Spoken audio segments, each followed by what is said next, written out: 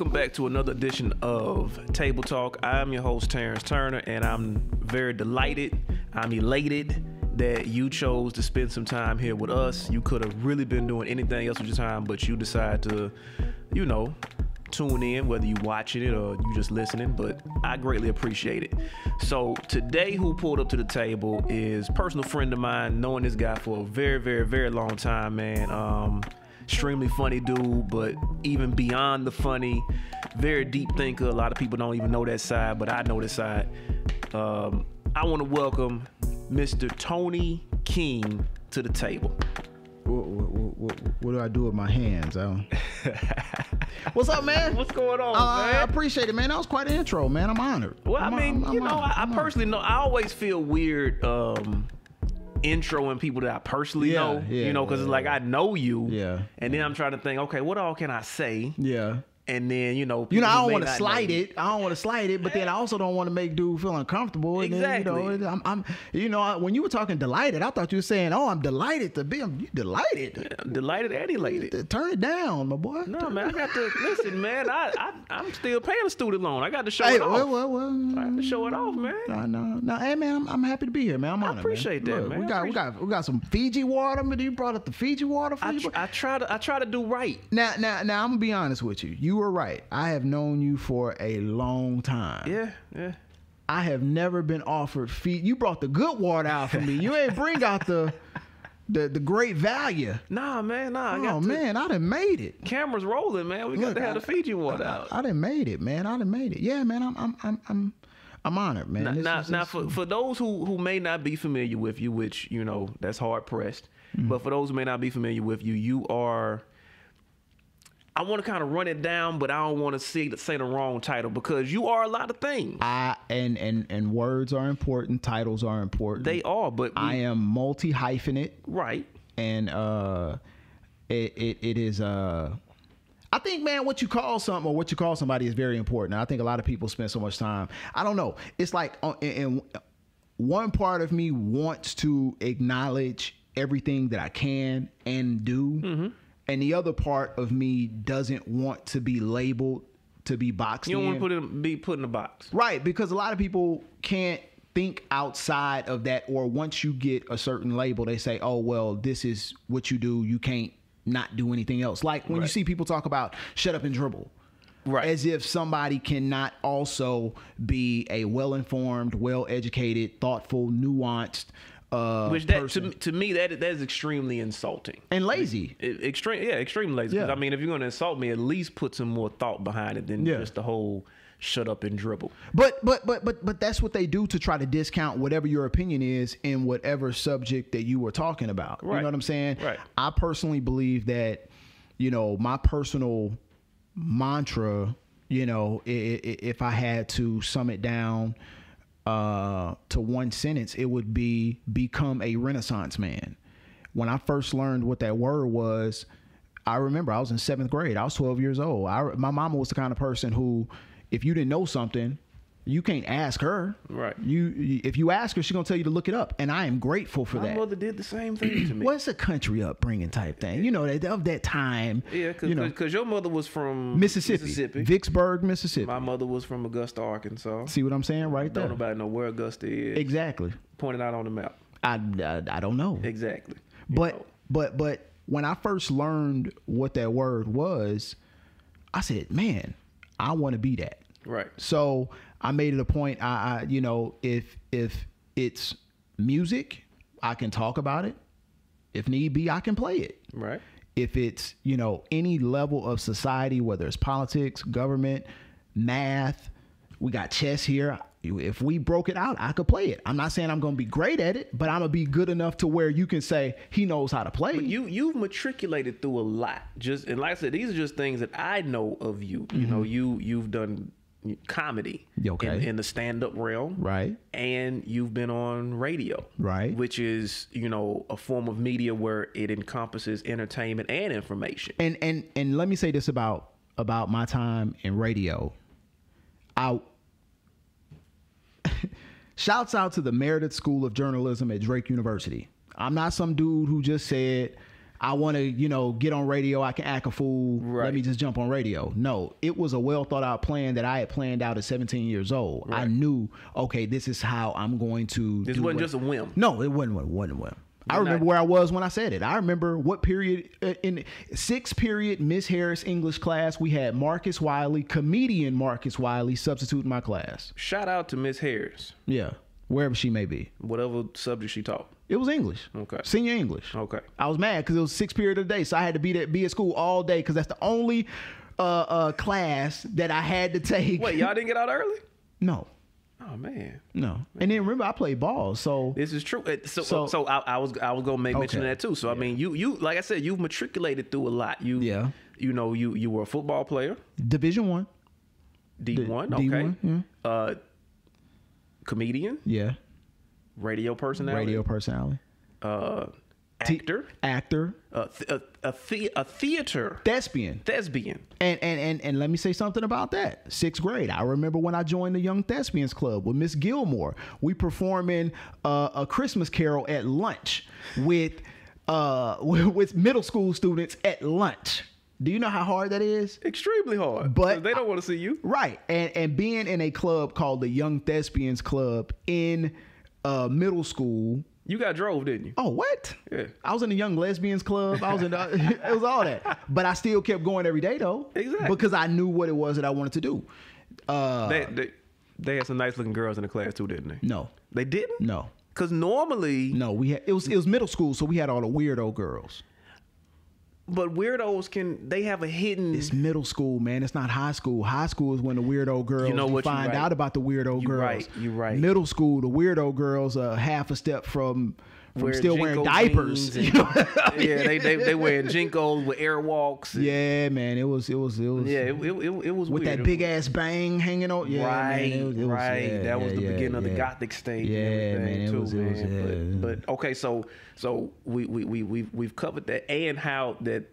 None of these things were by accident. They were all by design. Yes. And we bring up your stage acting as well. You've done TV where your late night show was on in multiple markets across 26 markets. See, I said multiple. I didn't know how many. I wasn't gonna put a number, but 26 markets, which is a huge deal. Yeah.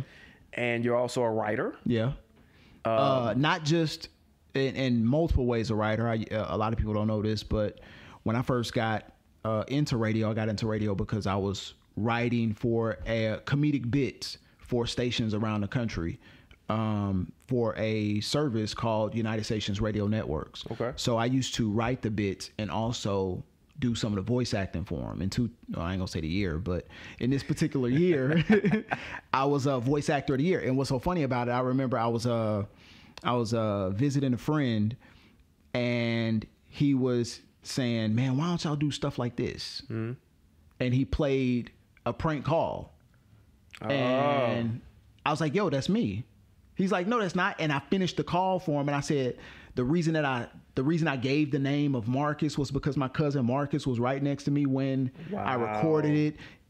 This is why they said it is for this show, and this how much I got paid for it. Like I would get $75 a bit. Right. And so if you don't write, you don't eat. So like I was. Which hey, back then probably good money. It was not because they didn't buy every bit.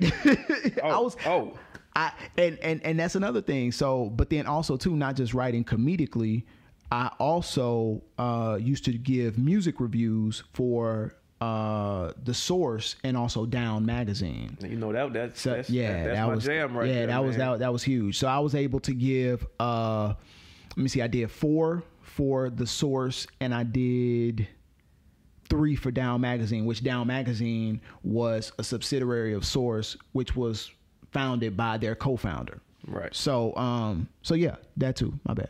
Okay. And even when we're talking about your behind the scenes stuff, you also recently you've added director, producer to your resume as well too, and screenwriter, right? Screenwriter, film director, and producer as well. Yeah. That is funny because we cool, we friends, right. So we always talk about different television shows and things like that, and there are a few that stand out that make that become a regular reference. We will drop a line from about 6 different TV shows, series, or movies in the run of a 10-minute conversation. Now, it can be any number of TV shows or movies, but about 6 of them are more regular. Right.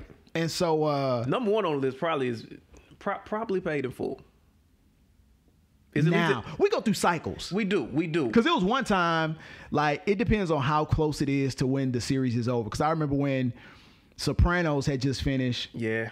And I went on. It was a lot of Sopranos. It was a lot. It was a Sopranos reference went on for a minute. Yeah. And the Entourage references. Entourage references went on for a minute. Yeah. Now I think we go hard if it was TV on Billions and Paid in Full are probably the 2 biggest ones. Billions and Paid in Full. Right. And Paid in Full is normally used in reference when we got something coming up. Yeah. Or New Jack City. Right. New Jack City has been one that snuck back up, and it has, and it's only one line. It's only one line. It's only the one line. It's only one line. It's always in a celebratory mood when it has to be brought out. It's one line. I would say it because you got to act the line out. We do. You got to act the line. I ain't gonna do it right now. We got to save that. That's gonna be like an outtake or something. I ain't gonna do it right now. But if you're a fan of New Jack City, you know the line. You know the line. All I'm gonna say is they in a Jeep. They in a Jeep, and they didn't come back for the blow. They ain't come back. They came back for the bass. What? I had my Jimmy waxed about 3-4 times last week. Oh man. Yeah. Ain't nobody. So yeah, you see how it can just happen. At any point. At any point. So I say this too: if you hang around one of us, this is fact that you gonna get a movie reference or a show reference in the run of that conversation. Yeah, we could be talking about anything, and it's gonna drop. We can talk about politics. It's gonna drop. We can talk about life. It's gonna drop. Relationships, sports. It's gonna drop. Death. It's gonna drop. Something from a movie or a show is gonna drop. It's gonna drop. Just know that. But let me see. That's it rotates. It rotates. Paid in Full has been a favorite, but you said, in the last couple of months, New Jack City has crept back in there. New Jack City has crept back in, and we behind the scenes. It's been a lot of times where that line has to be said because there's a lot of celebrating behind the scenes. You might not see it in front, but there's some things being built. That's interesting, though, that you say that. It's a lot of celebrating that goes on behind the scenes, right? And I think that a lot of people, especially black men, don't celebrate each other enough. It's like I believe that. It's and another thing too is that you said behind the scenes. I'm a very introspective guy. I take self-inventory. Okay. And I think for me, I recognize certain aspects of my personality that I like and certain aspects that I don't. And the ones that I don't, I try to change. Self-inventory. And when you say behind the scenes, I have grown away from the whole social media shout out thing. Yeah, I don't. You know what I'm saying? I don't believe in putting my every move on social media. If you see me on social media, y'all know it's more than likely probably to promote. To bully. Something. To beat somebody up. Bully. Whoa. Somebody up. Okay, you know what? This is starting to become a trend. To punch, to grab at low-hanging fruit. This is starting to become a trend with people telling me that I'm a bully. To get a magnifying glass and hold it over anthills. I am not a bully. I resent that. There's no bullying going on. I spread truth. Let me clarify. I don't want people to take it the wrong way. I ain't talking about bullying where I'm not cyberbullying. No, this ain't the Be Best campaign. We ain't talking about bullying like that. We are talking about when you know that someone is not able to How do I know that? Fully articulate a perspective or a point or an opinion. And that's subjective. And you know it. That's subjective. No, you can tell if somebody does not have the linguistic capacity and dexterity. But they can't ever say that they weren't told. And it's the responsibility, if you know better, to inform someone who does it. Yeah, but the problem is that people don't know that they don't know better. Like we have... There's known unknowns. There's unknown unknowns. I blame social media for this, because everybody can put a status up and they believe that their voice should be amplified. Yeah. And it has given people a greater sense of self than what may actually be there. And keep in mind, we're coming off the heels of the everybody gets a trophy mentality. Yeah, exactly. So social media magnified that to the umpteenth power, in my opinion. No, you're right. You know, we're coming off the heels, and that was, you know, with the helicopter parents, where, you know, kid can't fall or scrape their knee without the parent being right there. Yeah. So now you get to this point to where everybody gets a trophy, and it's this inflated sense of worth. Yeah. Where it's like, by just virtue of me being here, I'm just afforded everything. If everybody's good, then nobody's good. Exactly.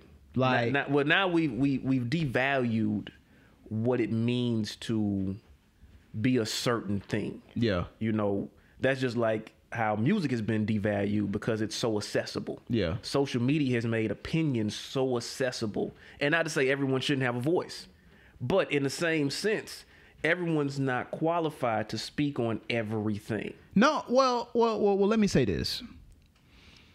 Because everybody has an option to hit send after they type in those letters, people believe that their opinion should carry weight. And it don't all the time. I don't think people's opinions should carry weight. Like who are you? Like, who are you that I should listen to you? Right. I don't care who you are. Who are you? It doesn't mean that you disrespect anything that they've earned. You're not. But it goes back to qualifications of, you know, if we're speaking on a certain subject, right? And everybody can just speak on this, right? Yeah. But I would much rather hear from someone who's put the work in to study what we're talking about. Yeah, absolutely. And I would like for them to render an opinion. If we're talking about, you know, the human body, I don't need to hear from the guy who works at 7-Eleven about the human body. I want to talk to the guy who studied for 12 years in medical school.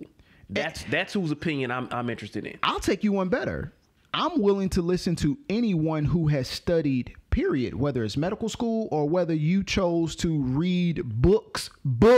Yeah, not headlines. Books. Not memes. Books.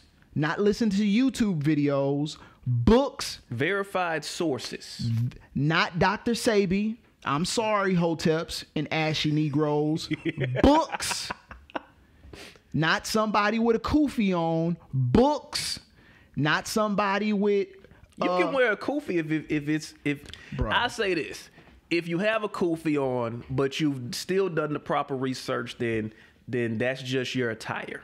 I'm not going to judge you on your attire. Books is still the key. Let me tell you why I say I'm books. not discounting the guy with the kufi if he's done his reading. Let me tell you why I say books. Because what you were talking about is a low barrier to entry. Okay. And when you have a low barrier to entry, then anybody can get in. Like, if there's no dress code, anybody can come in here, right? Right. So if we raise it up, then it makes people have to work harder to get in. Right. When you upload it has to be a standard. A standard. YouTube doesn't have a standard.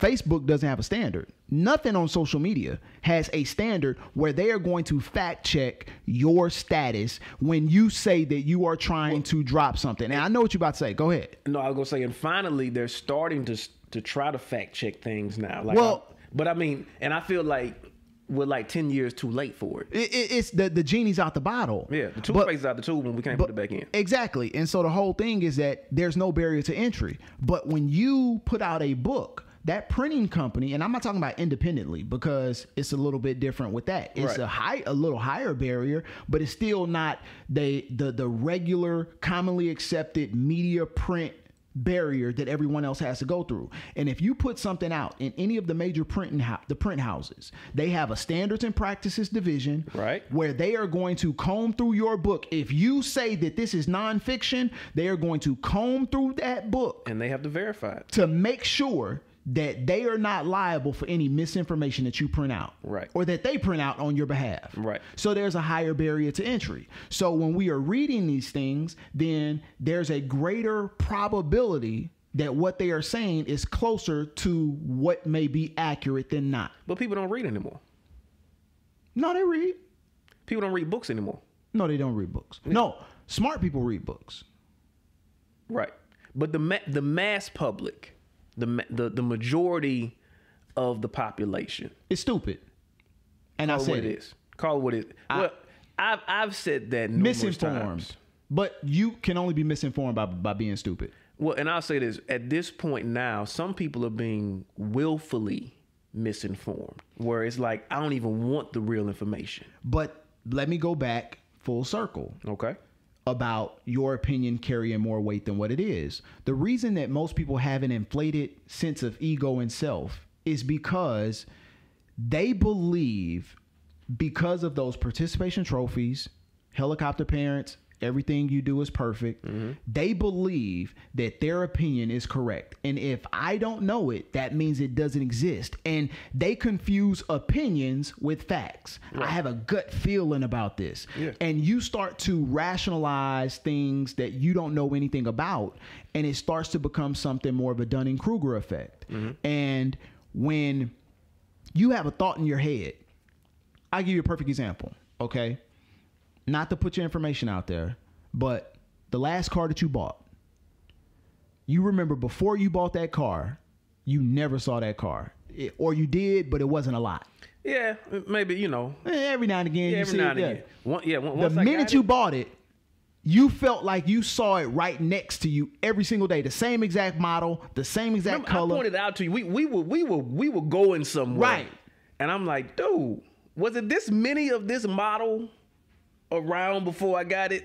And the answer is, it probably was. Just didn't pay attention to it. You didn't pay attention to it because of something called reticular activating systems. Say it one more time. Reticular activating systems, your RAS. It's what the algorithm on all of social media tries to imitate. Right. The more something is in the front of your mind, the more you start to recognize it. Right. So it would be like, okay, I got Chuck Taylors on. And now since I have Chuck Taylors on, it's at the front of my mind. Now I'm going to notice Chuck Taylors more. With that RAS, because you believe that your opinion is right and you go out and search for information, what you think is information, you are only going to notice that information that justifies your belief. This is very true. And then it starts to become dangerous in the echo chamber. I have people who work with me on production. Mm-hmm. We do commercials. You got a staff. Just go and say it. You got a staff. You say it. You make it seem like, oh, I got about one or two people that just come by every now and again in their free time. No, you got a staff. Full staff. We work together. A group of people. I work with very professional people. People as in plural. There are multiple people that you give responsibilities to and hold them accountable. We share a business. A logo. But I had this conversation with them before, and they were like, I can't watch TV the same anymore since they started doing production. Mm-hmm. Now they notice things that they never would have noticed before, but because they film now, because they're editing now, they're like, I can't, like TV is way, like now I'm looking at, wow, why they use that angle? Or why they cut right here? Oh, that's a horrible transition. Like and they're like, it's your fault. They blame me for it now. Yeah. Because I exposed it to them. But it goes back to what it's always been there. Yeah, it's always It's just been that there. now it's at the front of their mind because it's something that is active that they are a part of. Right. I'll give you a perfect example. One day we were sitting around talking about different movie ideas, right? And we were talking about a superhero movie. Right. Okay. And remember I shared with you the formula. Right. I remember. And you were like, oh, damn. You right. Yeah, because I started recounting and I'm like, yo, it's the same track. It's the same formula. Yeah. Every single time. Yeah. See, not to sound too Clarence Avant-ish on this. No, go ahead and talk that Clarence Avant. Man, I love numbers and I love math and I love formulas because it all goes back to math. Everything is a formula. Right. Everything. It is this with this and that. It is a formula. It's always going to add up to something. It's going to add up to something. And so everybody spends so much time thinking that, oh, this is what you need. And, oh, you got to have this or that or that. No, it's the formula. You get the formula. It's going to work out for you perfectly. Right. Do not get away from the formula. And most people say, well, you know, just because you do it that way doesn't mean. No, the formula works for anything. Like, I give it perfect example. Like in Sopranos. What did Hetch tell Chris Moltisanti? See what I'm saying? A hit is a hit. He just dropped it. A hit is a hit. But the point I'm saying is that it doesn't matter if you're working on the Pythagorean theorem. Mm-hmm. What a squared plus b squared equals c squared. It's still a formula. It's a formula. It don't matter what you enter into A. It's still a formula. You can A could actually equal 2 minus A. But it still had to be. It is still a formula. Right. That is the value of what A is. Right. A is 14. It's still a value. Right. A is 3x plus 6. That's still a value. That's right. It doesn't matter. I was having a conversation, just last night. And we were talking about a food truck. Okay. And which food trucks have become way more. Well, have they become more popular? Yeah, they have. Okay. They have. See, now you have to question everything. Yeah. Which you're supposed to. You're supposed to. And so we were talking about this food truck, and the central point of it was, okay, you may be good at cooking, but at the end of the day, if you don't keep books, you're going to fail. True. Because it doesn't matter what business you are in, there's a formula. Right. And that formula is make more money than what you spend. I don't care what business it is. If you are a pimp, make more money than what you spend. Right. If you're a drug dealer, make more money than what you spend. Because you don't want to be in debt. Make more money than what you spend. And you fail. And here's where I'm going to trip your head out. You can't just do it without keeping accurate count to compare it to something, because then you start to say, well, if this is what I can get for this, let me see if I can spend less and get more out of it. Right. I'm going to push it to the limit to see just how much I can get out of this without having to spend and spending less to increase profits. I don't care what business you're in. I'll give you a perfect example. Beyonce, the former VP of Chase, left Chase to go and run Parkwood Entertainment and Management, which is Beyonce's company. And many people were like, well, how could he do that? He know banking. He don't know entertainment. It's all business, baby. Make more money than what you spend. Numbers are numbers. Numbers are numbers. Make more money than what you spend. That's what it's all about. And a lot of people don't understand that particular formula. I don't care if it's show business, if it's a cleaners. George Jefferson had to realize he had to make more money than what he spent. Right. Now, I kind of want to shift gears slightly. Okay. You know, because we can go all day on we could we'll go all day. We could. Recently, you know, politics has just been dominating everybody's conversation, man. Trump, you know, statistically looks like he has lost the presidency. Yeah. You know, Joe Biden. He lost the vote. He did. He lost the vote. So I don't Joe know Biden if he lost the presidency. Joe Biden is president-elect at the moment. Yeah. But that's national politics, right? I mean, of course, we have, you know, we're going to mention that. Mm-hmm. But if we kind of shift to local politics, which is where all politics starts and ends, everything. We recently had the mayor's race. Mm-hmm. It ended up being a runoff. It was like 6 contenders for it. Mm-hmm. We're down to 2. Okay. Before everyone, you know, before all the final tally and everything was happened, this is something else in your resume. You were one of the moderators for the mayoral debate. Yes. And I'm gonna want to say this publicly, man. Thank you. That was one of the best and how can I put this? One of the most rewarding avenues and events that I have ever been a part of. Man, I appreciate that. And I ain't just saying that. I'm saying I like that. I like to challenge myself. Right. And that was something that, like I said, when you come through journalism, you learn journalism, you start to admire journalists. Right. And what they did was allow me to go back to some of the training that I've received, some of the things that I've been able to be a part of, and it made me feel like, okay, yeah, this is yeah. Oh man, you killed it, man. You killed it. Like you did an awesome job, man. And shouts out to Kenyatta too for Kenyatta co-moderated with you. But that was something new for us that we did because we talk about behind the scenes. We produce it as well too. Yeah. But we did that. 4 of the 6 candidates were present. Yeah. One in particular. There was a moment in the debate that, if anyone out there watched it, you saw that towards the end, we're getting ready to close it down. And there was a bit of a verbal dust up between our moderator here, Tony King, and one of the candidates, E. Eric Gayrard. Yeah.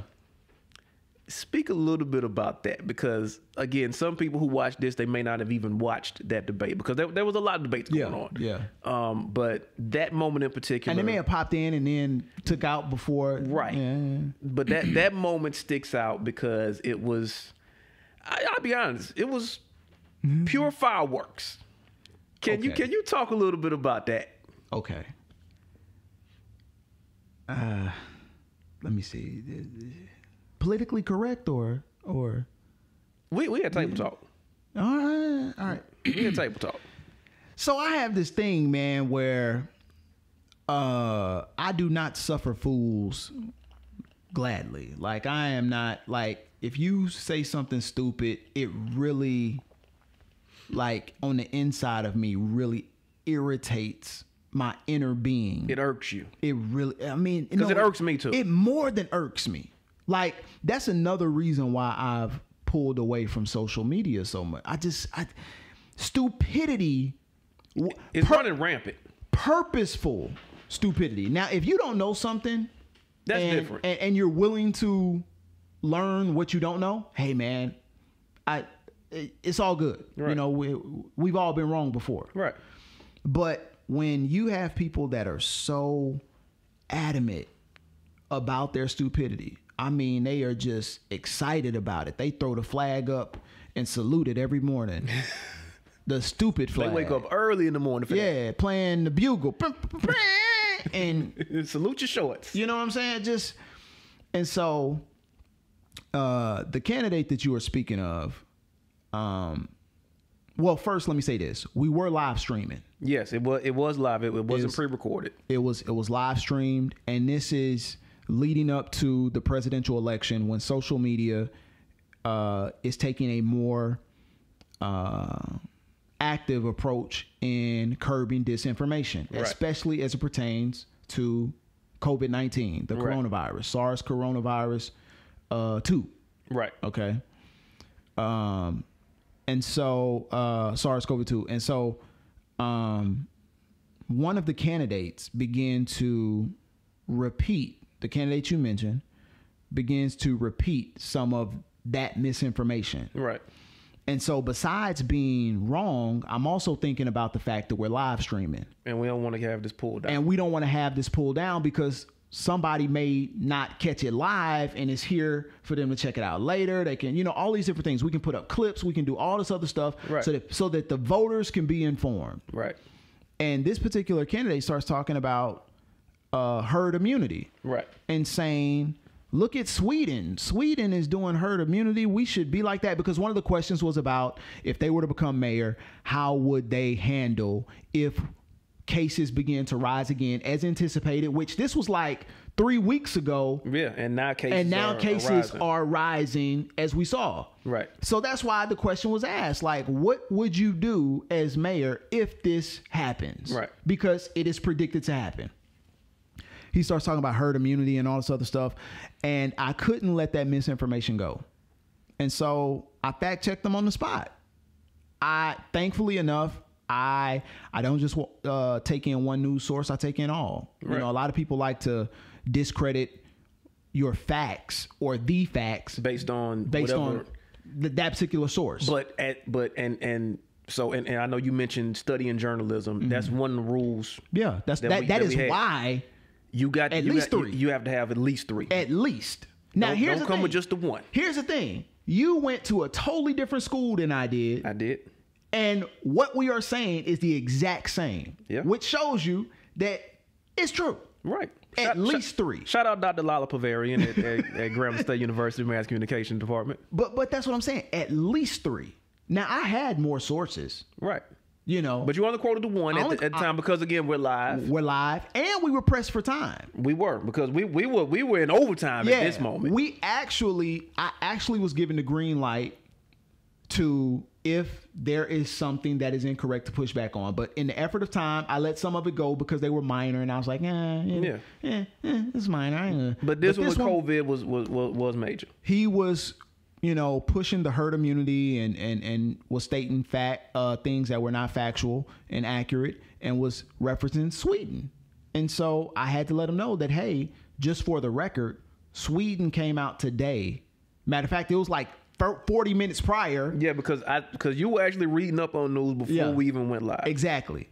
And I was like, Sweden is thinking twice about that because Europe is going through this lockdown. Sweden is saying that their herd immunity approach is not working. They have the highest death rate cases. It was like up to like 56% or something like that of people. Right. They have the highest death rate in all of Europe, and and I said it was like second on the globe. Right. And I was like, so they are rethinking their approach. Just thought I'd put that out there. He wanted to say I was wrong. Oh, did he? He said I was wrong. He did. Well, no, I'm not. I'm looking at this. Who said that? The Swedish Prime Minister. He said that your source was liberal. He said it was a liberal media source. Because it was Time magazine. Right. But Time wasn't the only one. Right up under it was an NPR, the same NPR article, and below that was the AP. Right. You can't get no more objective than NPR. And they were using a direct quote. It was the quote. I read the quote. Right. And so he was upset at me. But you're wrong. Wow. And so does this go back to what we were talking about before, or what do you think kind of, and this is strictly opinion because you can't answer for him. Yeah. But what do you think drove his response to you fact checking him? Well, I think some people don't have the luxury to be stupid and some do. And forgive me for saying stupid. If it triggers you, I'm sorry. I hope it doesn't, because I do use that term a lot. But some people have the luxury to be ignorant and some don't. And I think that people like you and I, we don't get that luxury. No, we got to be. Ignorance will kill us. Yeah. You get what I'm saying? Oh, I get exactly what you're saying. Do y'all get what he's saying? You don't. I don't have the luxury to be ignorant. No. In any situation. And so for him, he has the luxury to be ignorant. He has a different set of circumstances and experiences that he grew up with. True. That allows him to have the comfort of ignorance. I don't. Many of the people you see walking around without masks, they have the luxury to be ignorant. Yeah. But when COVID hits your house, or when people who've had it, who've had to sleep on their stomach or in the downward dog just so they can breathe. Right. It's a little different. Gives you a whole different perspective. Or when you got to sleep with a fan on you because the air seems so thick and hot. Or when you are at a children's birthday party at the beginning of the pandemic and two of the people there are no longer with us. And it came down 2 weeks after that party. Yeah. Matter of fact, I think I remember you telling me about that. So we don't have the luxury to be ignorant. He does. And many Americans who they get that luxury. Right. We don't get that luxury. And so that's one thing that my parents taught me. We don't get the same luxuries that some other people get. And so when we talk about things like privilege, a lot of people who don't look like you and I, they think privilege means that they got this random Richie Rich bank account. No, it has nothing to do with money. No. Privilege, if I could sum it up, is the benefit of the doubt. The benefit of the doubt. That's not afforded to everyone. Right. Where you have to prove that you are guilty, I have to prove that I'm innocent in the same exact circumstance. Right. You know, and so he has that privilege to be ignorant. I don't. So I have to operate with the best possible information that is given to us by the sources that we all commonly accept as trusted. Right. It's not my fault that you have people in power who want to manipulate that power by manipulating stupid people. Nah, sticking with local politics. Okay. And you and I speak on. But hold on, let me say this too. Go ahead. Another reason that candidate also tried to discredit me is because he thought because of him being a lawyer that has practiced and has probably had some level of success, even though he was disbarred and recently allowed back into the Bar Association. True. He believed that made him even more superior to me, not knowing what my history is or how read or learned that I may be. So that was another thing too. Again, that goes back to privilege and luxury. Right. I have to prove that I am worth your time to have this level of conversation with. You don't have to prove that to me. You see what I'm saying? Yeah. And he was quite confident in his rebuttal. And was wrong. He was loud and wrong. Yeah. He was confident. Extremely. And wrong. Now, staying in this realm, because you and I speak about, the local political activities, on a fairly regular basis. Yeah. One of the hot button issues over the summer was school board activities. It was school board activities. Oh you had they named a new superintendent over the school board. She's had to resign for health issues. I was about to say she came and got a check and pieced out. Grand opening, grand closing. Don't they still have to pay her the full amount of that contract, if I'm not mistaken? Something like that. I'm not completely sure on that, so I can't speak on it. But okay. It's completely not the realm possibility. Okay. If they hiring around the corner and I got a hookup, hey T, go get that. Hey, look, man, if I go and get that check, then after about a month on, we flip that. You know what I'm saying? And then you gonna keep getting straight. Just thank your boy later. That's I ain't mad. Bro, man walked off with the slow bar. But school board. Yeah, we had the school board, the superintendent issue. But even before that, they had the renaming of Lehigh, which is now known as Liberty High. Okay. That was discussed as well too, and it was these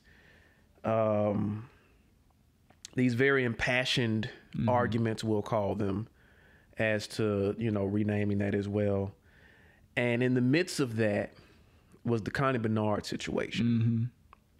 Now, online. What was the quote? What was I came up here to talk about you, Connie. That's it. Yeah. That's it. Yeah. Now, online, I've made it very known my feelings on how things are presented. In no way have I ever defended Connie Bernard. In no way have I ever come to her aid. My critique has always been in the manner in how we proceed. Are we making noise, or are we really trying to change things? Now, online, some people said, why I'm hating, why you can't just let it be. Man, black man getting some shine going. Let that man. That's what's wrong. We always want to tear each other down. Why you doing that? Because my thing was this. Because in response to the Connie Bernard thing, I want to talk around the situation. In response to that, tell the truth, shame the devil. Yeah. In response to Connie Bernard, well, I'm trying to gather the whole story, so people who may not be familiar with it. Yeah. But apparently, while they were discussing renaming the school, she was online shopping. Mm-hmm. Okay. Could have been worse. She could have been looking at porn. She could have been looking at porn, which would have been extremely worse. Because then we got to dig in. See, if you see the rabbit hole, you got to actually go down it, because now it's like, okay, what kind? Oh, we know what kind. Oh, yeah, her search, the search bar is probably probably interracial. BBC. I can't with him. A little Brazers. But she was caught online shopping. She was called out on it by Gary Chambers. He comes up to the podium and he makes his viral moment, which I'm pretty sure many people have seen. And if not, just Google it. Over time, yeah. Following that, because that was a moment right there. And, I have no problem calling people out on anything either. Hey. Do your thing. Yeah. But after that, the follow-up to me was weak. Because what was then said was, hey, all my followers, let's call the school board office so we can get Connie Bernard removed. Now, if we know anything about the school board, they're elected. Right. You calling the school board is not going to remove Connie Bernard. It's only going to jam up the switchboard. That's it. Yeah. Connie Bernard is not going to know how many times you called the school board. Yeah. That's not her direct line. Yeah. It's not her number. She don't even know that you've done that. I'll take you a step further. I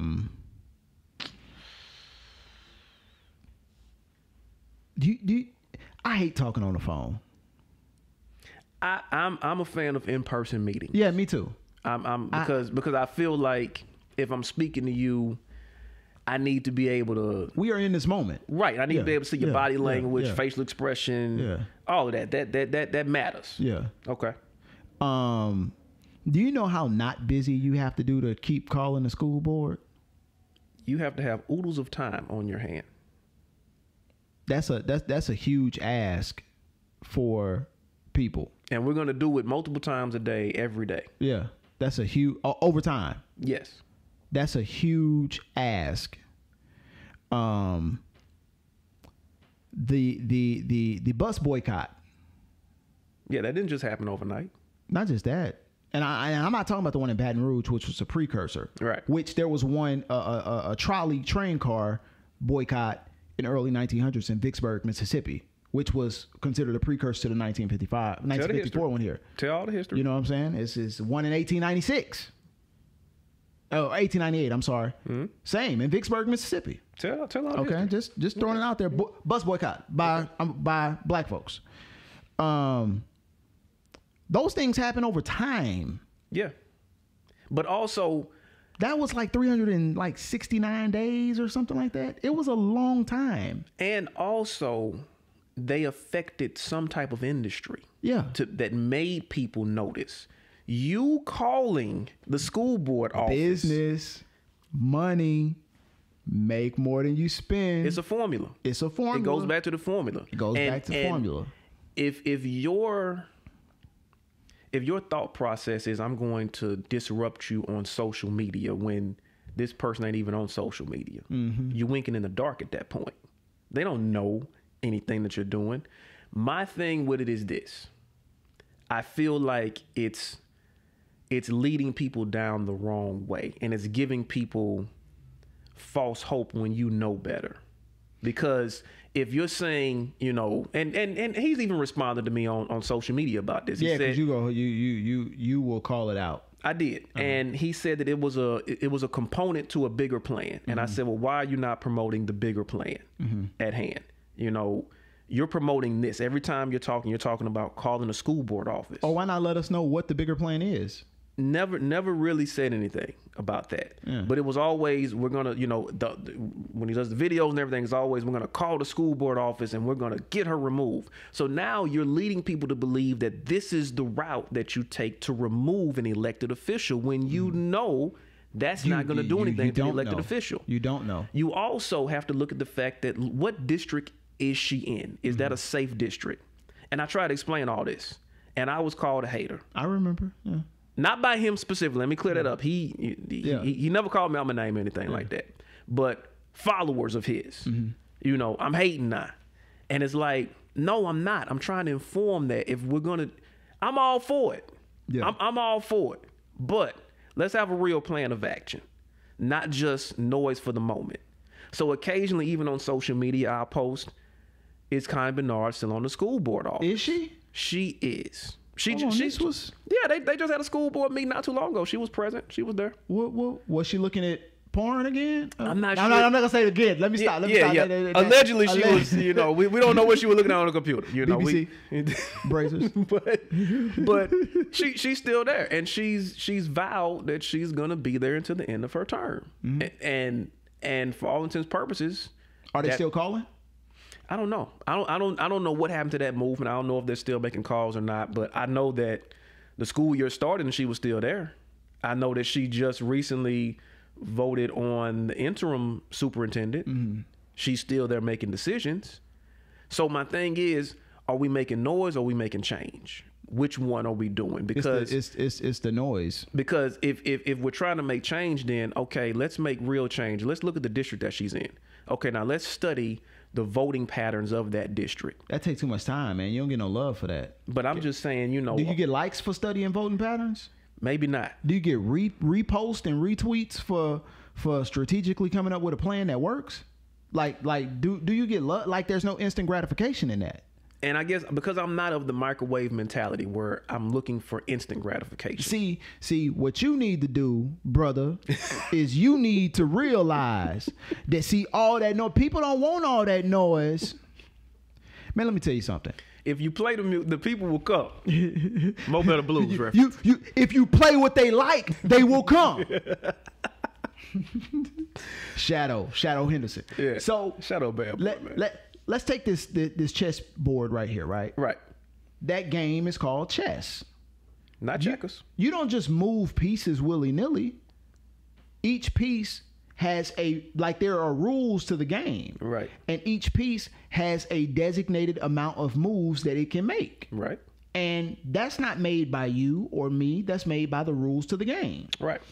And for elected officials, and it varies in different areas. Right. But in this particular area, in order for a person, an elected official, to be removed from office, it has to be a recall. Right. And in order to receive a recall, there has to be a certain amount of signatures within the jurisdiction which that particular elected official represents. Right.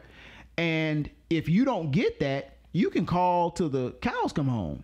Ain't nothing gonna happen. She gonna still be in meetings looking up Lululemon pants. You know what I'm saying? She gonna be in meetings looking up all the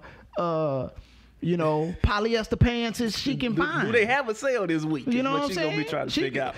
I bet you her computer is Black Friday'd out waiting for that next school board meeting. Oh yeah. But her Amazon account is lit. But that's the thing, is that we don't play within the rules. We don't understand the rules to the game and understand what the underlying motivation of everything. I'll give you a perfect example. Just to take it back to national politics. Right. We have, like you said, it looks as if President Trump, and I'm only saying that because it's out of respect for the handle. I'm only putting a handle on that because of that. Right. But it looks as if he is going to lose the Electoral College based upon the projections, because it's all projected at this point until the electors actually submit their votes in Washington, D.C. in December. Right. And so... Which at this point is kind of an academic process. Right.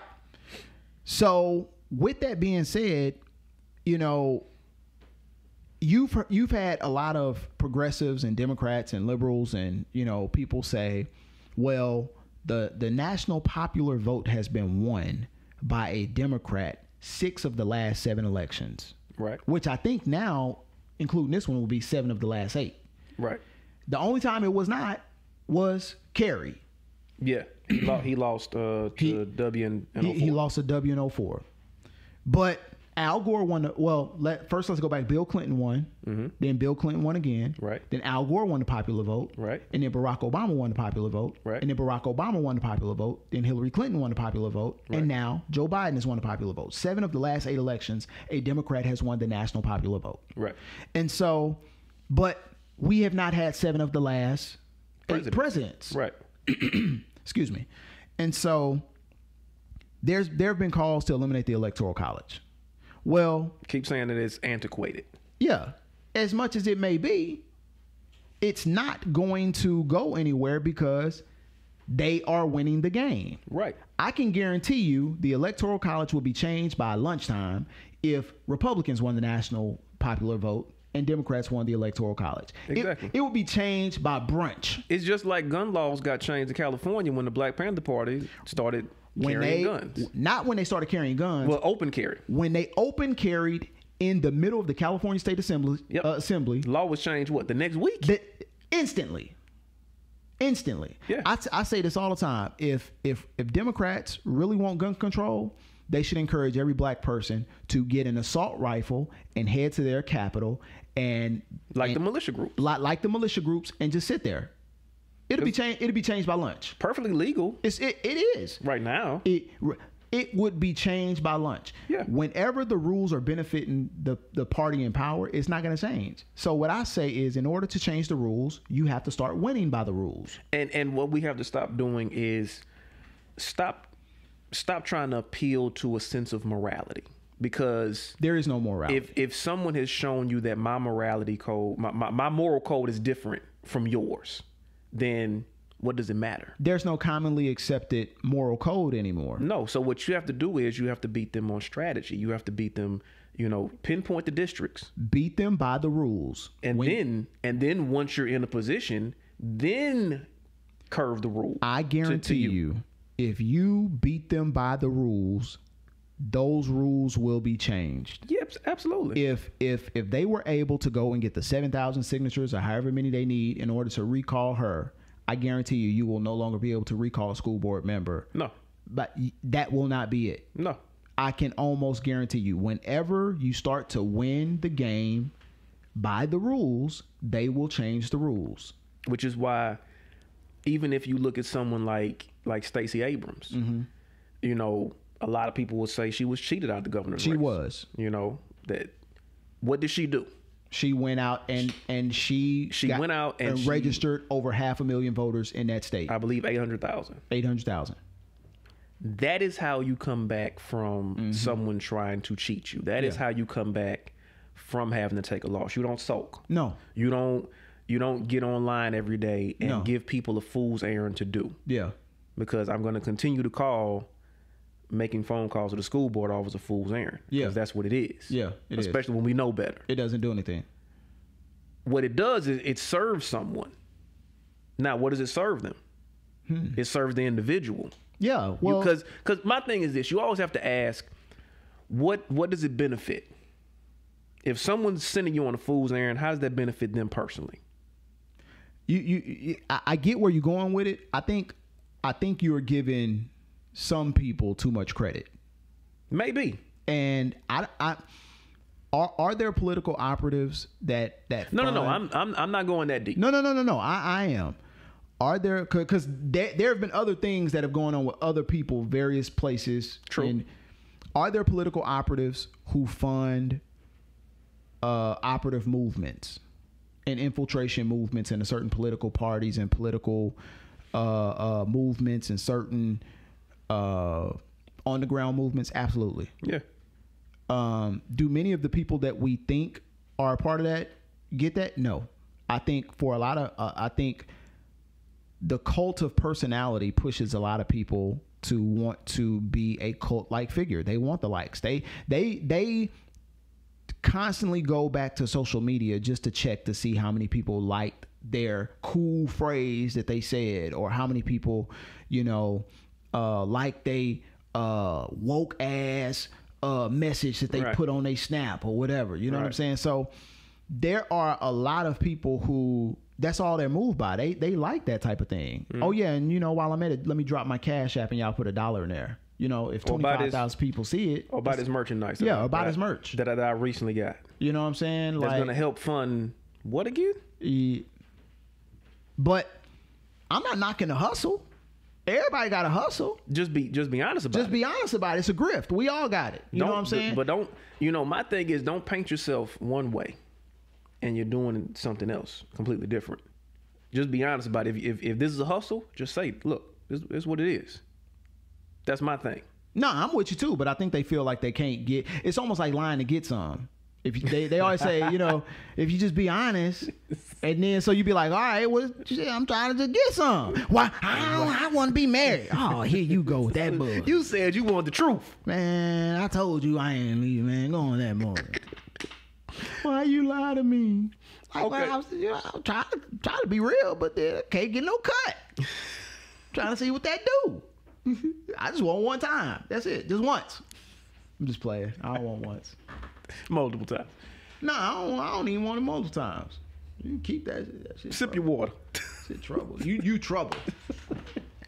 So Stop be from seeing by the. So with the local political scene and the local activism scene, however you want to Man, frame we have that. a long way to go, man. We are so misinformed, and the reason why that we have a long way to go is because we're so misinformed. Right.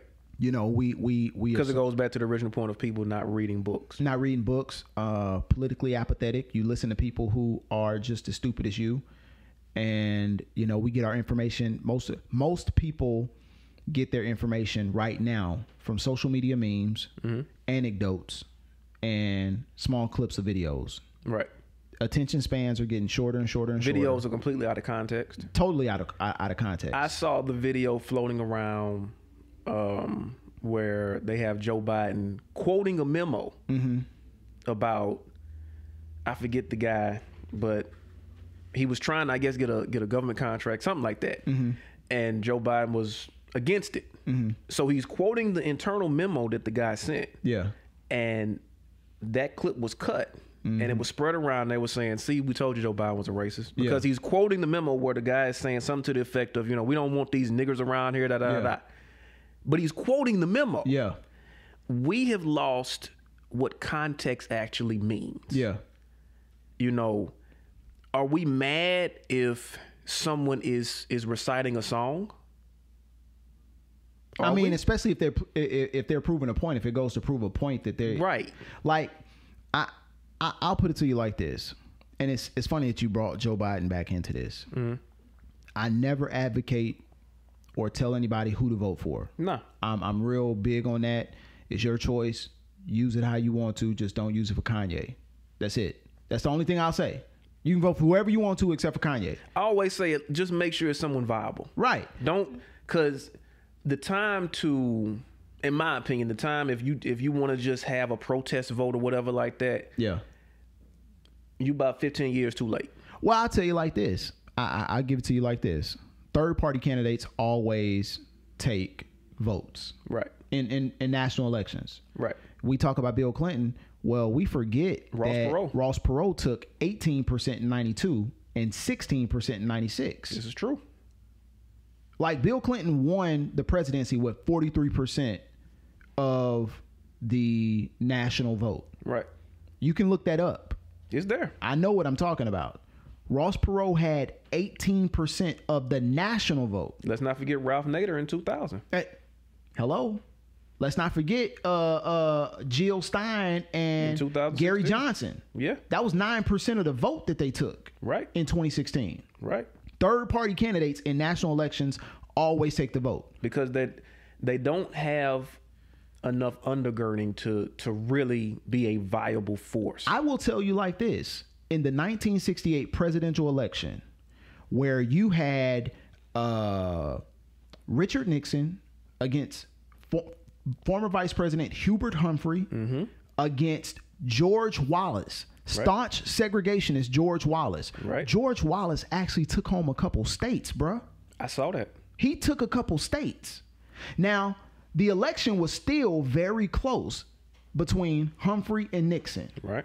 George Wallace took a couple states. Yeah. So what that means is the 1968 election and the winner, Richard Nixon, which later produced Watergate, the war on drugs, all of these other things that you like to blame Joe Biden for, that was brought about into this country because of a serious third party candidate. Yeah. And people think he probably could have won more had he not had a vice presidential candidate who was talking about using nuclear weapons.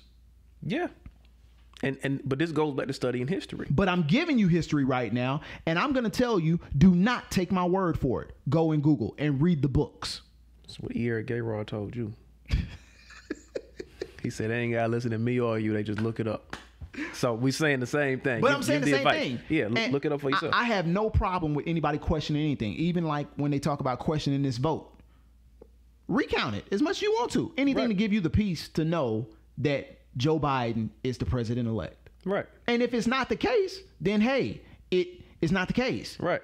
Made the person who wins fair and square win. Exactly. I have no problem. No one's trying to subvert the truth. At all.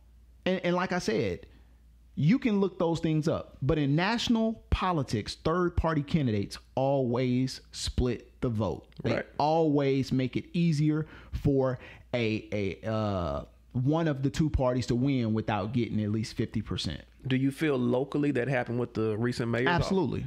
It's happened the last couple of mayoral elections. There's no reason why our last election and now this one should have had to go to a runoff with a candidate who we all know did not pose a real threat to win or did not pose a real threat to go to a runoff. Right. And to siphon votes that would have had a better chance of going to the person who did get the most votes. Mm-hmm. Yeah, absolutely. It seems very purposeful. What do you think's behind that, though? And I said, at this point, you want to be honest? I'm gonna be honest. We keeping it real. Be as honest as possible. I think what's behind that is knowing that we can't win straight up in an election where the city, not the parish, the city has almost 50% black people, which traditionally vote one particular way. We can't win straight up like that. So what we are going to do is muddy it up a little bit. Muddy it up a little bit, and we know y'all ain't gonna come back in a month. Right. Which gives us a better chance to win this thing, and we're gonna put this candidate in here who has our interests of not having a lawsuit against us for trying to break away and make our own city that is way more white, so we won't have to have we say it's under the guise of schools, right? But it has nothing to do with schools. It's the fact that we feel like our tax dollars are going to fund you niggas, right? Which you know that, and that's an old trope. By the way, that's an absolute great pivot to where I was headed next. Was the St. George thing. Mm-hmm. Because, you know, I live in that area and I don't want to have to write St. George on. And I am not living there. I ain't trying to add that. I'm not living there. So, you know, I look at things like that. And if you look at, you know, how they strategically redrew the map from the last time. The last time they tried it, they came up short. And that's the thing. They've tried it. This is the third time. Remember, they tried it. They tried first. Once before it was a citywide vote. Well, first it was just the petition. They couldn't get the petition at first, and they retried that, and then they got the citywide vote, and they failed on the citywide vote. So you're right. This is the third time. I mean, they've tried multiple times, right? And they figured, well, we just gonna make it to where the people who we are including in this thing has a vote. I mean, they carved that thing up. They were so creative with carving that. I mean, they cut out houses. Right, like somebody's house right here is Baton Rouge, and right next door, you St. George. Yeah, and it's like, man, it's like gerrymandering on steroids. It is with Terminator parts. They got the idea. I was reading in the Atlantic because this made national news. Right. They got the idea from Sandy Springs in Georgia. Okay. Where they, I think I heard about this. They actually in Sandy Springs, they actually have it to where when they initially broke away from Atlanta, they were saying that they wanted a more pure community. Mm-hmm. They were outright about it. Oh man, pure! Pure. I haven't heard that word. Oh, that's good. That's good. Throwback. Ooh, good in German, 1939. Ooh, you don't make it like that. Chef's kiss. Ooh, yes. And so, so they actually contacted their lawyers. They went through the whole process. They used their formula again. Back. And so their idea is to secede from Baton Rouge.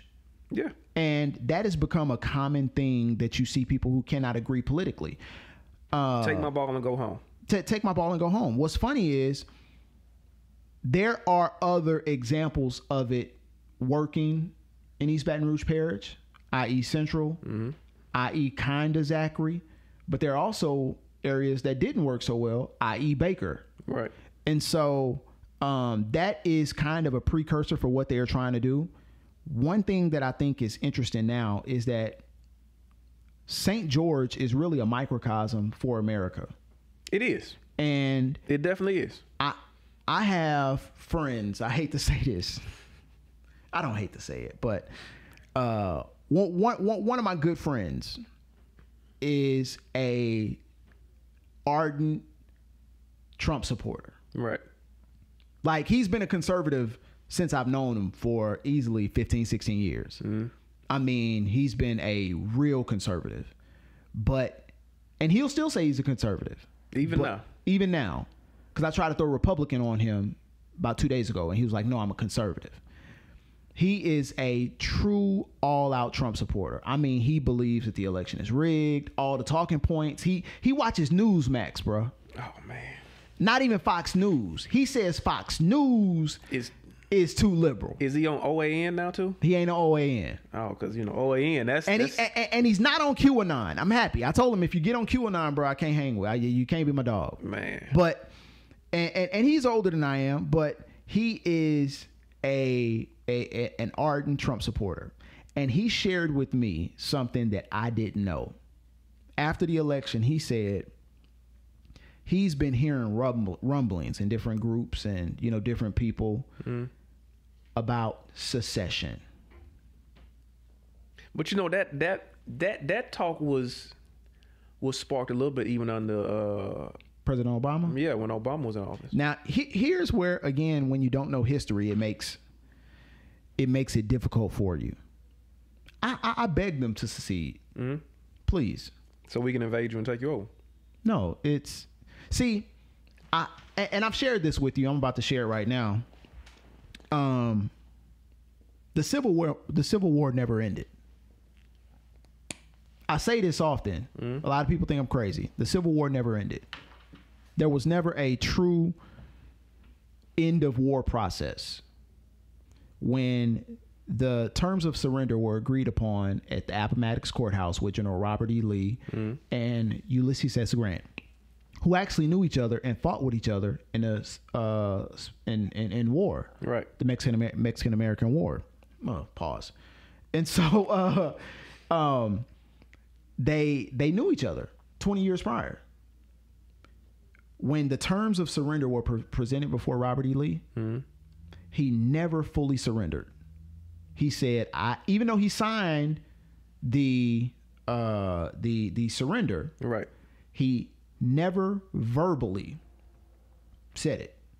He said, I admit that the North has more cannon and more men than I do. Legalities. So, but I mean that's just like Jefferson Davis was later pardoned. They all were. Yeah. Which is also why, you end up with, these military bases still named for Confederates. You have streets, towns, schools, all of that that's still named for Confederates, because like you said, it was never, when we went to Iraq, we made it a point. Everybody does. Take him if we're talking about war and then our side wins, it's all the iconic videos of them snatching down Saddam Hussein's and statue. Beating his head with them sandals. Right. Take his face off the money. Yeah. Ain't nothing gonna bear his name no more. When the Nazi party was defeated, Germany.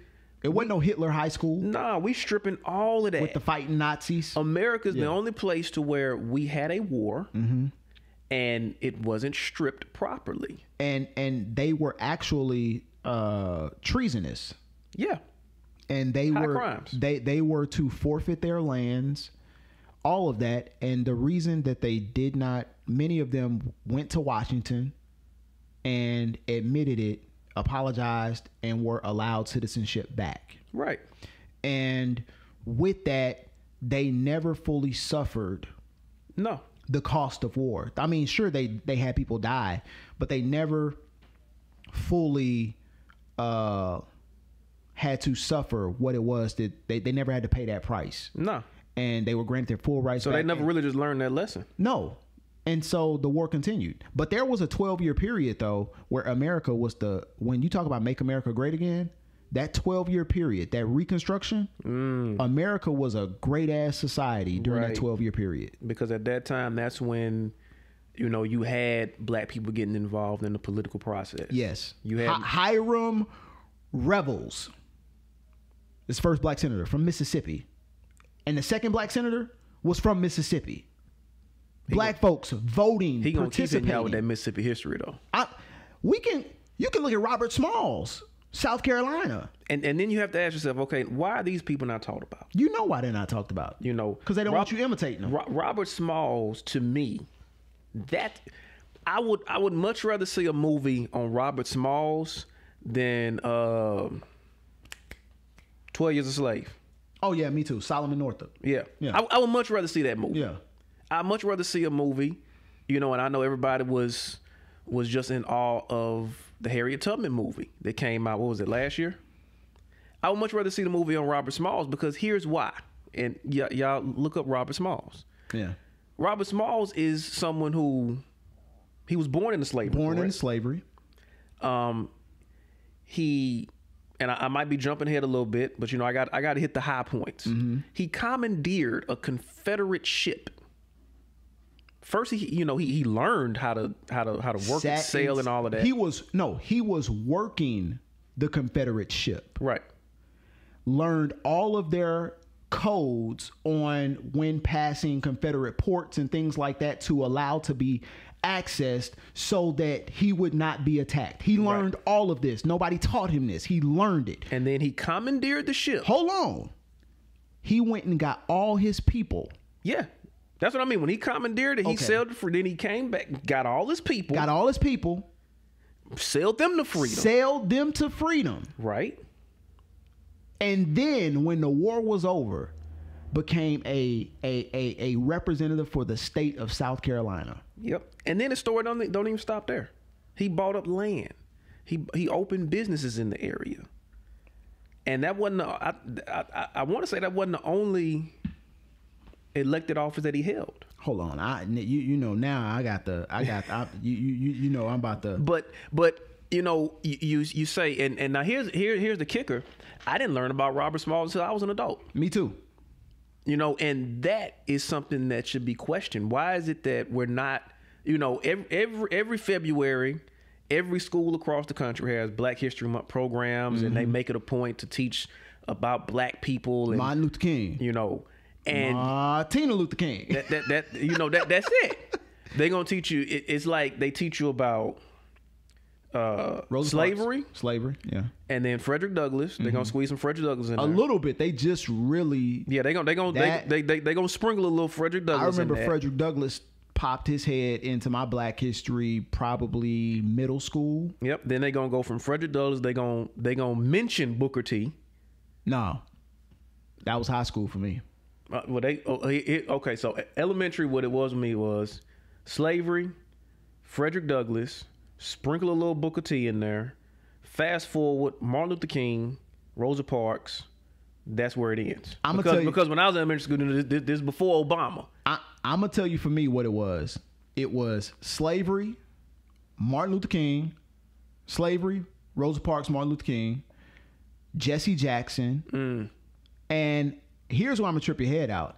I remember a packet that I got when I was in second grade, and it had Maxine Waters in the packet, and she was a California state legislator. Right. Maxine Waters, what's her name from Illinois? First black senator in the Common Era, 1990. I'm looking at her face. I can't call her name, but I know she was in the packet. They gonna sprinkle a little Shirley Chisholm in there too. Shirley Chisholm, Barbara Jordan, and Jackie Robinson. Yep. Well, they not that. Here's the thing. I got Jackie Robinson in elementary. Well, no, I did too. But here's the thing. Notice I say they're gonna sprinkle a little of this person, sprinkle a little bit of that person. They're gonna overwhelm you with the sports figures. Mm-hmm. Jackie Robinson was always there. Owens. Jesse Owens was always there. Wilma Rudolph for us. Right, but they never highlighted the track stars that I can't call their names now, but you know the Black Fist. Tommy Smith and yeah. Right. Yeah. Now they'll highlight everybody, but they won't highlight them. Yeah. They'll highlight Michael Jordan because when I was coming, they would highlight him as well too. Yeah. But they never made mention of Nat Turner. No, they're not. They never made mention of Marcus Garvey. No. They never made mention of a Robert Smalls. Or this is one for you. Alonzo Herndon, the first black millionaire in the state of Georgia.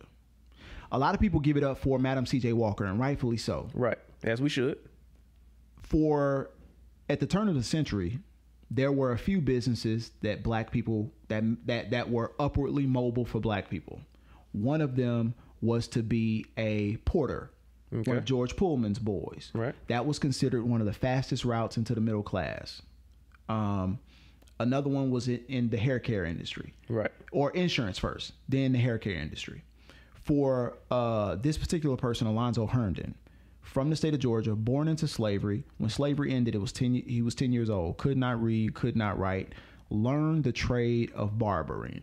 A lot of people don't understand what the red, white, and blue on the barber pole actually means. The red is, for doctor, hair care, and the blue was for teeth. Right. A lot of people don't know that barbers used to also operate in the capacity of a dentist to a certain degree. Mm-hmm.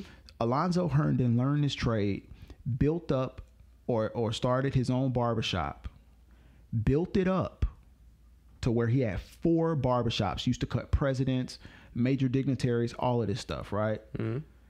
During the Atlanta massacre, the first place they burned, because he had a shop on Peachtree, they burned his shop down. He was like, fine, cool. Took his money, flipped it, and started the Atlanta Family Life Insurance Company that still exists to this day. He wound up marrying a professor who taught him how to read, had a son, sent his son to Harvard, and when his son graduated, came down, ran his business, and took it to the heights that it is now. It still exists and is a traded company. Publicly traded. Atlanta Life is what it's called now. It's Atlanta Life. You can look it up. They've named projects after him. They've named parks after him. Alonzo Herndon, the first black millionaire in the state of Georgia. Also, did you know that the first black doctor in the state of Georgia was a woman who graduated from Fisk University? See, I'm dropping dimes on you right now. But I want to know, are we going to get likes? Bro.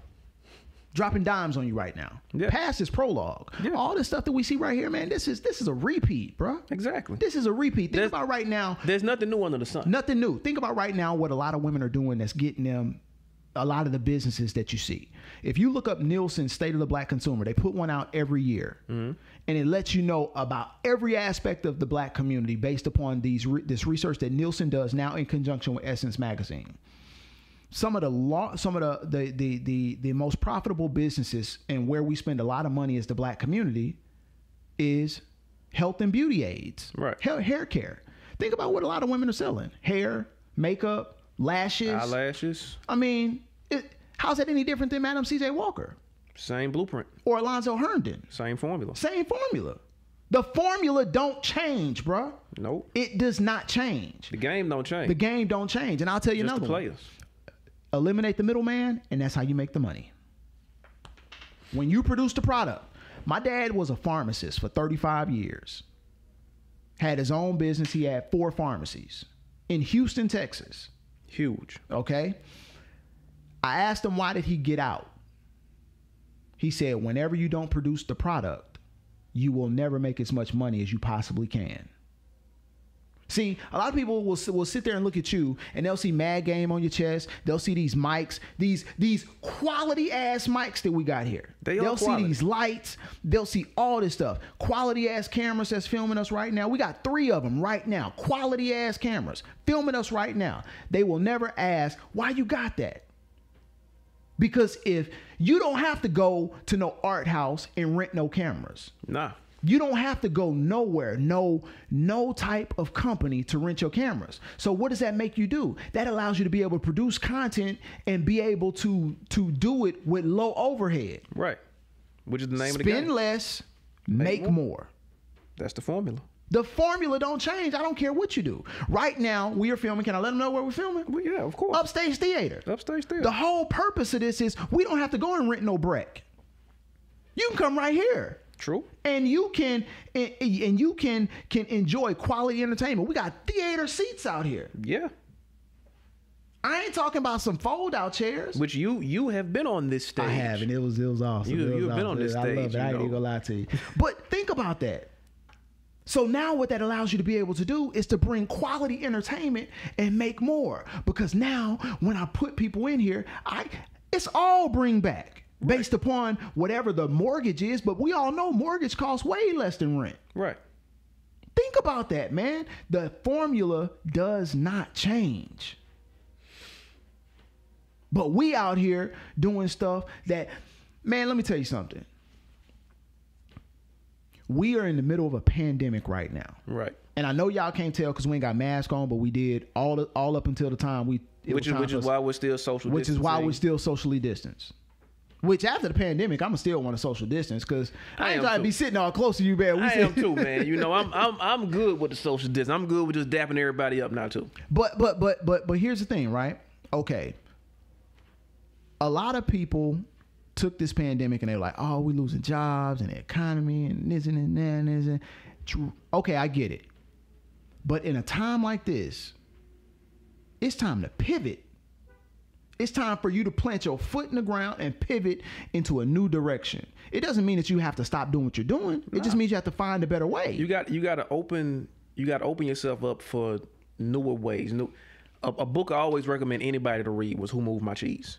Oh man. It's a quick read. You can read it literally in a day.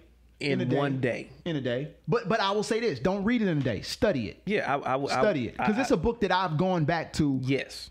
And let me see, I read that. I remember I got it for Christmas. Funny story. I don't want to get you off, but go ahead. It's a funny story. But I remember my dad put me off on the book. Mm-hmm. And it is exactly the mentality. And that's what it's always about. It's about the mentality that you possess. It's not about just how much information you consume, but the mentality that you have to apply the information that you're consuming. Mm-hmm.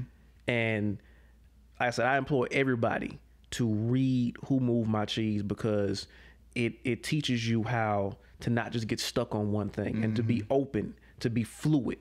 You know, you got to be like the water. Yeah. Water takes on whatever shape it's in, and it's going to continue to be water. Mm-hmm. Whether you put it in a bottle, if it's through a water hose, if it's through a tube, a straw, water is still water, but it's going to adapt to whatever it's around. Yeah. And it's about adapting and then proceeding from there. And that's the thing. I think because of our current educational system, we create worker bees, people who need to take direction. And what the pandemic did or should have spotlighted is that we need more innovation. Well, here, first let me say this. Jamie Dimon, who's the CEO of Chase, said America does not have a problem with jobs. America has a problem filling or finding qualified people to fill those jobs. That's why if you think about it, most major business owners are in favor of immigration. Right. Because basically what they're saying is that Americans lack the skill set to be able to fill these jobs, and more people here gets me more money. Right. It's more productivity. Right. And so the problem is that we have an education problem. We spend too much time with anecdotal evidence or not spending enough time studying. Not spending enough time studying and building into something. I'll give you a perfect example. I got a friend, another friend, and he's a traditional white guy. Yeah. Like traditional, was a media major at Nichols State. Okay. All right. Used to run the radio, all that type of stuff. And he spent time reading Coding for Dummies. And just picked it up. Started coding for a major telecommunication company. like getting paid like six figures. And that reminds me too. Like I had DJ Scrap on a while ago, and he was saying how he picked up coding, and from there he created the Bro app, which is a music streaming site. Yeah. Which, again, to me, and I told him to his face, and I say it again, that's something that should be completely highlighted, because who else is doing that? Yeah. This is an actual streaming site on the level of an Apple or a Tidal, and he's doing it independent, and he's self-taught on how to just code. But see, that's the thing, though, right? Right. It's a low barrier to entry. I mean, most people operate at a low barrier to entry. That's a high barrier to entry. Right. With delayed gratification. Because he had to study first. You got to study it and practice it. Yeah. I'm sure that's not the first iteration of it. I'll give you a perfect example. I've written 6 scripts since COVID. 6. Right. 6 that are in development. 6. And working on a 7th right now. And you know who the 7th is for. I told you. Yeah. Because remember when they called it? I remember. We can't divulge that. But that did spark a New Jack City reference. It did. That was what? 6. Going on 7. I can almost guarantee you, as dope of a writer as I believe that I am, I've never written one version of a script. Oh, yeah. At my best, it might be 11 for each one of those 6. Right. Might be 11 a piece. Like, yeah, but I mean, it takes time. So what I'm saying is that Bro app probably ain't his first one. That's not the first version. That's not the whatever. So think about that. Delayed gratification. Most people, there's an experiment called the Stanford Marshmallow Experiment, where they put these kids around 5-ish, 6-ish, and they say, hey, look, here's a marshmallow. You can eat this marshmallow right now, or you can wait 15 minutes and you get 2. Most of them eat that one. Exactly. And it's supposed to teach them, it's supposed to let you know who has self-control and who doesn't. I more than likely would have been the wait so I can get 2. It depends on if I was hungry or not. Me personally, me knowing me, I would have got the 2. I probably would have got the 2. I probably would have tried to make a deal to probably get the whole bag. Like if I wait an hour, can I get the whole bag? I can see you trying to talk your way into an extra marshmallow up front. Yeah. I mean, let me get the whole bag. I can see that. I'd be like, so if 15 minutes I get 2, it's 4 15 minutes in an hour. Can I get 4? Like that'd have been me. I can see you doing that. It would have been no thing for me to wait. Like if I know that I'm gonna get something, it's no. Let me tell you something. I am willing to go through hell to get what I want. I don't care. But you have to have that type of determination. See, people. I don't even. For me, I don't see it as determination. You know what I see it as? A full blown knowledge. Well, it's also how you're built, and that's why we, just going back to what we were talking about before. That's why you have people who want a certain status, but they don't want to employ the work, the research to do it. People want to be in shape, but they don't want to eat right and exercise. Right? Are you talking about me? Because I ran 4 miles this morning. No, I'm not talking about you because and I'm getting back. I had a binge worthy week last week. No, I ain't talking. No, I'm talking about the people who, even if you look at like the Cardi B's, she openly said she had the surgery after being pregnant because I don't have time to work out. Yeah.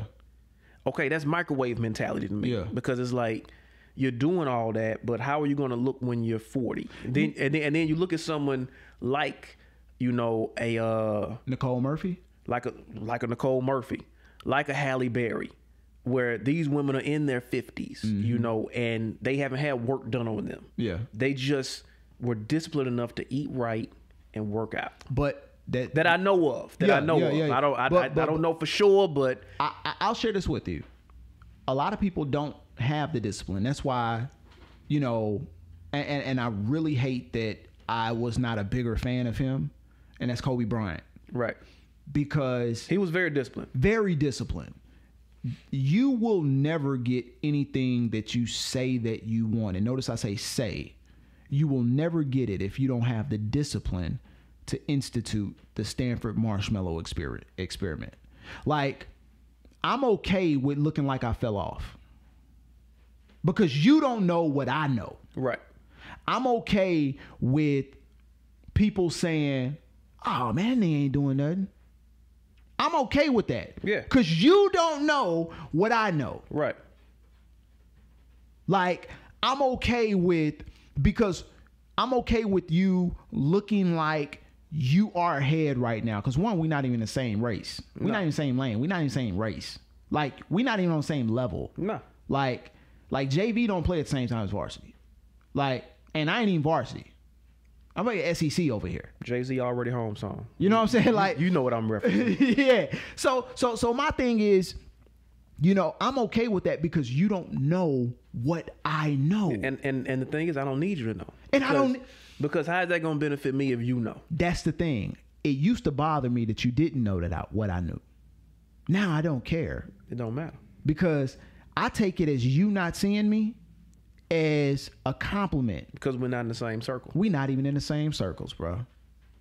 What I look like commenting on a Facebook or an Instagram or now Twitter's my Twitter. I ain't gonna lie. Twitter my thing. I like. Twitter. You go live on Twitter. Twitter's fun. But what do I look like commenting on Facebook?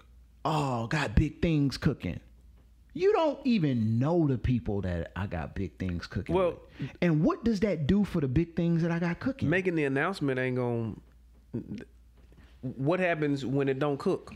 Now you've made the announcement. You've put it out there. My thing is, I would much rather. You brought up the directing. I really didn't want to bring that up. My bad, but I feel like it needed to be said. But I would much rather post a picture of me on set with my name on the back of the chair. That's more powerful. With no caption. That's what I would much rather do. Right. I'd much rather be in the middle of a scene and the set photographer takes a picture and we just posted a straight black and white and you see me in the middle of a scene with your favorite actor or actress. Right. And you're like, oh, wait, what? Huh? People didn't know you were moderating the mayor's debate. Yeah. Until you were moderating. Until I was moderating the mayor's debate. Yeah. They're like, oh snap, that's Tony King. Yeah. And he sounds pretty articulate. Well, imagine that. I didn't even know. Yeah. So that's where I am in my life. I would much rather do that. I don't want to go. If I'm in the same place with you, I'm in the wrong place. It's all about elevation. You ain't where I am mentally, which is why the result that I get out of my life is, think about this. I want people to say, do you still live here? I love when I get that question. You know the comment I love when people see something that was produced and they say, man, you know, it looks like it wasn't produced here. Oh. That's always a compliment for me. Well, go figure. People say that. Yeah, I like that. Like, what did you expect? Yeah. Hey, everybody. Yeah, did you expect, wobbly? Yeah, you know? Yeah, it's Nat sound, and it's all airy. You hear. But that's always... Joba! That's always a high form of compliment for me. Yeah. But, man, we definitely have to do like a part 2 for this, man. Like, golly, I know. We definitely have to do a part 2, man. You definitely got to pull back up to the table. I know, man. We getting to wrap it up, B. Wrap it up, B. Like, man, like, we really are. Like, man, we like, didn't even get a chance to talk, man. And then we was gonna talk about. We did miss an opportunity for that. So we definitely have to do like a whole nother part, but that's okay. Cause I mean, you know, we control the content, and we can do whatever we want to do. And it ain't like you got to rent these mics. No, we don't. You know what I'm saying? So let me say this. All right. I appreciate you pulling up to the table. Yeah. You know, it's always fun. Yeah. You got any last words for everybody? A couple last words. Read, think before it's illegal. And stop caring what other people think, and detach yourself from social media. Do it for a good month, and I guarantee you'll feel better. You will feel so good. You'll feel better. And cut the news off. And if you have to listen to news, listen to NPR. Something completely unbiased. Yeah. Well, Tony King is funny, or just Tony King, not because he wears many hats. You know, he is funny, I'm but multi-hyphenate. Yeah, you know. I'm actually getting away from that, really. What, from the is funny part? I don't know if I'm going to do comedy again. Well, again, but you know, stand up. This is in this moment in my life. I feel like when I was emotionally empty, it was more of a necessity. Now it's more of a until I have something to say. When I have something to say, I'll get back on stage. We'll be waiting. Might be waiting longer. We'll be waiting for some project. Oh, you won't be waiting for that. Okay, well, we're in anticipation for that. You won't be. Big things coming. Like. So, yo, listen, this has been another edition of Table Talk. Again, I appreciate you for tuning in because you really could have been doing anything with your time, but you chose to spend it with us. You could have been looking at what Connie was looking at. Really? You could have been looking at Nope. So, remember. I ain't gonna do it, man. I'm being good, man. Because Pastor watching. It's only two types of people. You're either at the table or on the menu. You choose which one you're gonna be. We out.